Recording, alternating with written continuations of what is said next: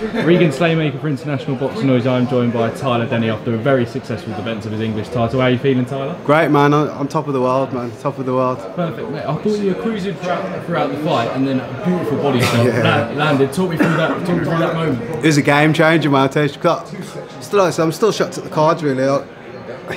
Not being big, I was thinking I won every round until that. I was cruising. I never even got really out of second gear, like, do you know what I mean? And then boom, I was like, whoa, hold on for my life. And fair play to him, man, great shot.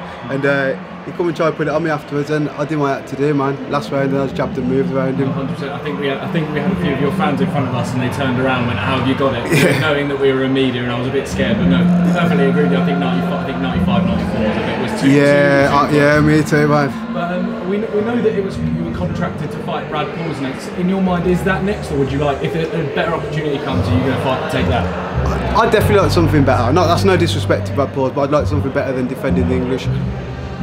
That's not up to me. If someone can navigate myself into a better opportunity, then I'll take it. If not, I'm happy to defend, man. In your mind, what would that opportunity be? British title? British, some sort of, international belt, some European sort of. It's not the proper European. You get a WBO, you can get like a ranking and stuff. You know, how many people defend the English? Do you know what I mean? So, and it took me that long to win it. Do you know what I mean? So, I'd like to move on. I'm 31. If not, I'm happy, man. I'll fight.